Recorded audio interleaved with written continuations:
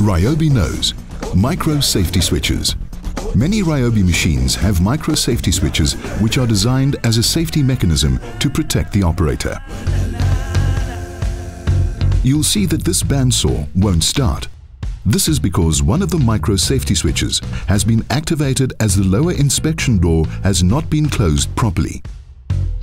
Once the door is closed, the machine runs perfectly. Micro safety switches are a safety feature. On the Ryobi RBV 3000 blower vacuum, they are situated on the inside of the connecting point between the motor and the nozzle, so that the machine will not start if the nozzle is not connected. This is to prevent possible injury to one's fingers if the fan was running.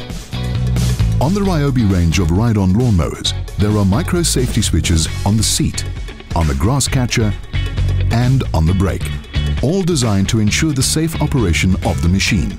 The micro safety switches on the Ryobi JP254L thicknesser protect the operator from possible injury when changing between the planing option and the thicknesser option.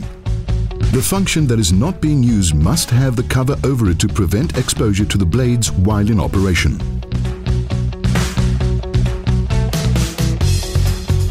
Ryobi micro safety switches are in place to protect you.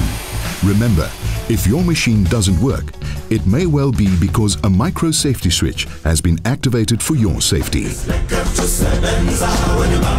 Ryobi, power tools that won't quit.